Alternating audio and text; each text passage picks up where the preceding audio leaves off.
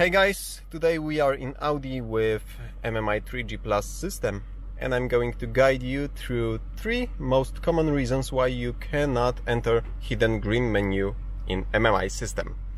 So the first thing that you should be sure of is that you in fact have MMI system in your car. There's number of systems that Audi put in their cars, and interface of those systems looks pretty much the same in all of them. Even if the generation is newer than the previous one, the interface still can look pretty much the same.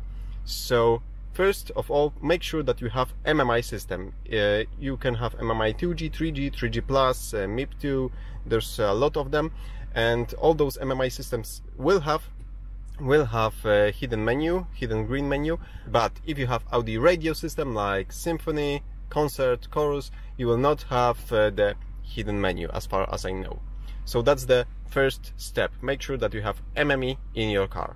Step 2 is making sure that your hidden menu is not locked. You will need a diagnostic interface to unlock it, or there are some SD card scripts. So you need to unpack a script on an SD card, put it in the drive, wait for a minute, follow the instructions on the screen, and your hidden menu will be unlocked.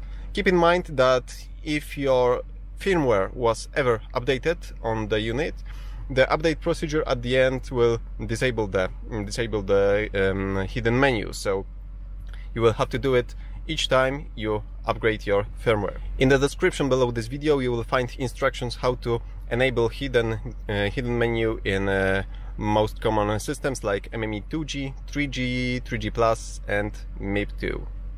Step 3 is making sure that you are pressing buttons in correct order.